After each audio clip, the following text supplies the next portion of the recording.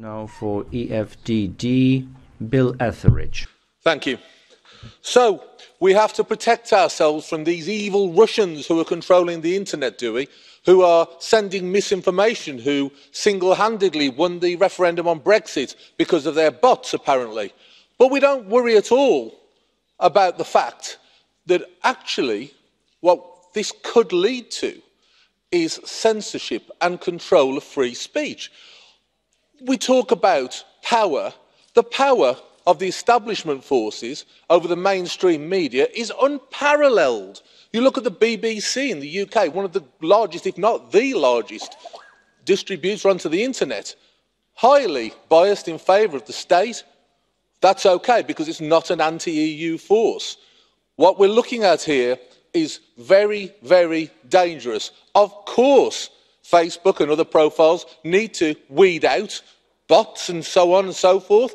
But if you give the state power, if you give laws, rules and regulations this way to clamp down, who is using them? Just imagine for a second if a right-of-centre, pro-capitalist, anti-green lobby took control of the European Union. Just imagine it. Horrifying, isn't it?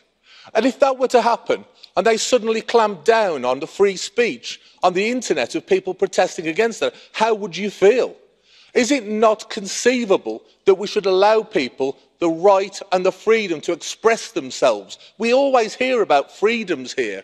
What's more important than the freedom of expression and freedom of speech? In my opinion, there is nothing greater. And there are many people, if not most people in this room, who I disagree with, but I would be the first to man the barricades and fight to defend your right to express your opinions however you choose to do it. Thank you very much, Mr. Etheridge. Would you like to accept the blue card question from Pavel TELIČKA? Yes, Pavel, please.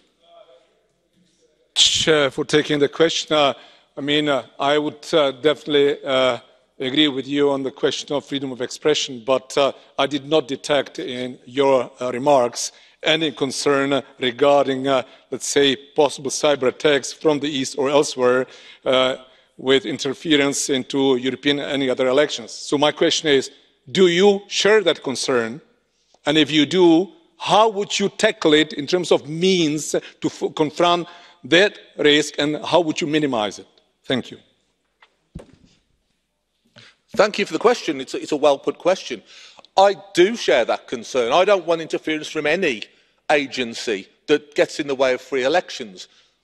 But if it were a choice between the risk, because life is all about risks, if it were the risk between giving up that ability for people to freely express themselves and freely make their views, and the risk between the state and potentially a road towards totalitarianism, I choose the risk involved in free speech, but I do accept that we do need to try our best to avoid foreign agencies.